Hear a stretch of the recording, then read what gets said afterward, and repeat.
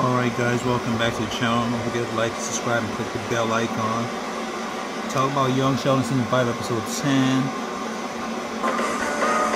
A God-fearing Baptist and a hot trophy husband.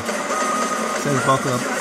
We see the husband and the wife talking and looking at the TV screen. The brother's all grown up. Next Thursday, 8/7 Central on CBS and Paramount Plus. Looks like it's a family get-together. The brother has a girlfriend. Isn't that the lady from Younger or something like that?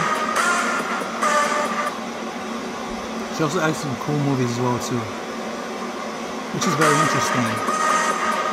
Man, why does the mom have like a big eyeball right there? As they meet the new girl who came to see the family.